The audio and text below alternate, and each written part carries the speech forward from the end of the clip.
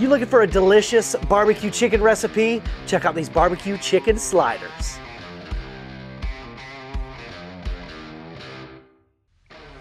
Hey, what's up, barbecue family? You looking for an easy recipe to do this month using chicken? So we've got an easy one for you. Barbecue chicken sliders. Let's get to it.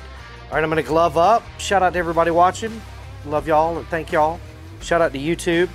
Make sure you hit that subscribe button for us. Subscribe to our channel. Check out our videos. We're gonna start out with about 2 pounds of chicken cutlets, chicken fingers, or sliced up chicken breast. We've got these chicken cutlets here, AKA sliced up chicken breasts. You could also use boneless, skinless chicken thighs. You could also use leftover chicken for this recipe. First thing we're gonna do is we're gonna season these bad boys up with that Ron Screaming Pig rub and the Chef Greg's 4-letter rub. Both available in that rub and sauce bundle. You can be heavy-handed, it's okay, everybody. These 2 rubs are gonna give us some great barbecue flavor. Take our gloved up hands. We'll mix everything up in our bowl, making sure all of that season, it's all sides. Take one of our gloves off and we'll hit it one more time with some more seasoning. Well, these taste delicious. All right. You thought seasoning up this chicken was easy? Man, this grill is gonna make it even easier for us. We're gonna cook this on the Patio Legend from recteq today. We're gonna evenly place these on the cooking grate here. And the reason why we chose recteq is because we want even, consistent temperatures today. We don't want those temperatures fluctuating all over the board like a gas or a charcoal grill would do for us. We decided to use the Patio Legend recteq pellet grills. Hold that perfect temperature to cook this meat to perfection, okay? We don't want fluctuations in temperature like all the other grills. All right, we'll come back in about 15 minutes to check the internal temperature of these bad boys. Now that those chicken cutlets are cooking on our Patio Legend, now is a good time to get that bread ready. That's right. You can't do barbecue chicken sliders without some slider buns, am I right? Shout out to King's Hawaiian. They make the best. In my opinion, that really doesn't matter to anybody. I'm not gonna cut them in half this way, everybody, or this way, okay? We're gonna come in from the sideways, okay? So you take a knife that's longer than your bread, place it right there in the center, and just start slicing. Just be careful. You don't wanna slice your finger off, but you wanna make sure that you get good, even breadage as well, okay? Because you don't want, the bottom to be bigger than the top or vice versa, okay? So we're gonna place the bottom buns in our aluminum pan. You can use a 9x13 baking dish if you'd like. I just like using those disposable pans so I can throw them away afterwards. I'm gonna grease that bad boy up with some cooking spray. I'm gonna place our bottom in the pan just like that, okay? We're gonna set that off to the side and we'll come right back to it, okay? Now what we gotta do is we need to cut up our onion. Just cut our onion up in thin slices. Because again, you don't want it to be, these are raw red onions. They can be a little overpowering. All right, I've got some freshly shredded Colby Jack here. Make sure you freshly shred your cheese, everybody, because when you buy it at the store already shredded, it's gonna have some anti-caking agents in it, and it's gonna make it less ooey and gooey, okay? We've also got a little bit of cilantro over here. We're gonna top this bad boy, this delicious sandwich with some cilantro as well. So let's go over here and check on these chicken cutlets. All right. Ooh, these things look nice and juicy. These have been cooking for about 20 to 25 minutes. We know that they are cooked because we used our temperature probe here, right there. Over 165, over 165, we're good to go. New clean bowl, clean tongs. Remember, you don't want to cross-contaminate. You can also cook these chicken on the grill grate. That would fit on the Patio Legend as well. Check out that bad boy. Crustification, caramelization. juiciness. All right, now these things are over 165 degrees, pretty close to the temperature of lava. So you want to wait about 5 to 10 minutes to let these cool down. For me, I ain't got no time. So I'm gonna go ahead and put on some insulated cooking gloves here.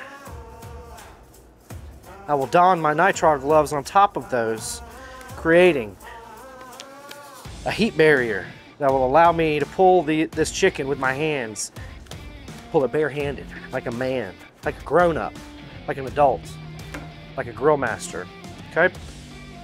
So again, we're gonna go in there, and we're not gonna act all crazy, okay? There is a science to pulling your chicken and your pork, okay? You don't wanna get in there, go all willy-nilly and turn this into meat gravy, okay? You just want to pull the stuff apart, literally pulling it apart. All right, and we didn't turn this into chicken mush, just pulled barbecue chicken right now, okay?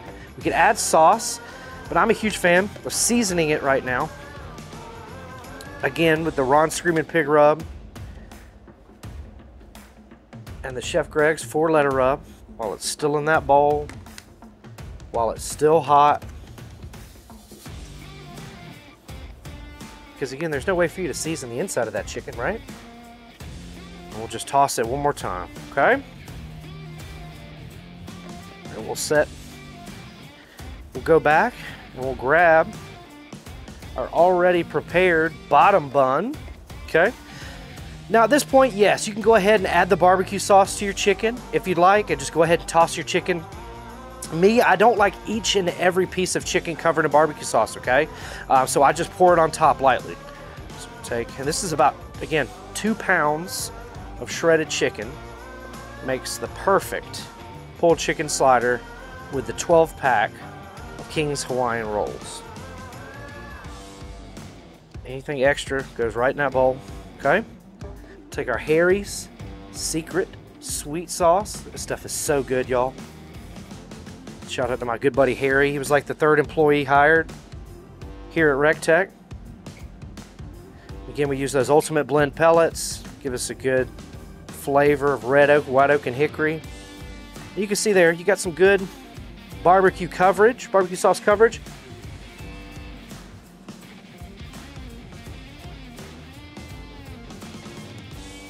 But not every piece of chicken is slathered in that barbecue, okay? All right, now we're gonna need to melt some butter.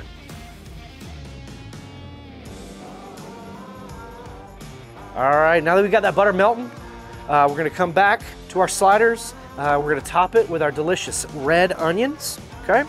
Remember, we cut these nice and thin. If you want them thicker, ladies and gentlemen, you can cut them thicker. When you spread them on nice and even. So we've got our freshly shredded cheese, about 1.5 cups of freshly shredded Colby Jack. Give us some nice pop. It'll accentuate that barbecue flavor. Pour it all on there, everybody. Don't be afraid of it, okay? We'll slide that top bun on there. Again, chef tip, you guys want to go ahead and cut the top and bottom buns individually. They will come out much, much easier in the end, giving you that Instagram moment, okay? All right, got enough melted butter there to spread some love on top.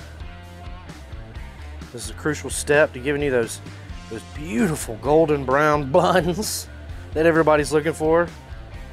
We're gonna return these bad boys to the patio legend for about 15 minutes until those buns get nice and beautiful and golden and brown.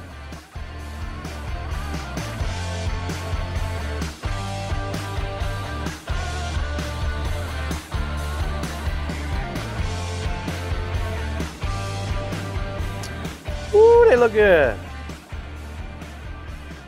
Man, do these look absolutely amazing. I went ahead and cut these up individually so they would be much, much easier to get out of the pan. Oh man, but you gotta drizzle just a little bit. Crap. Ah! I'm gonna use this knife to cut up a little bit of cilantro. It's not the best knife to do that, everybody, but that's what we're gonna use right now. Hashtag recteq lifestyle. We'll just put a little bit of cilantro on top for a garnish just to give us a little bit of color. Absolutely. Looks so good. You can also make sure that pan's not hot, but hit them again with a little bit of butter. Make them nice and shiny for your Instagram or YouTube pictures. Throw a little bit more cilantro on there. Check it out, Josh.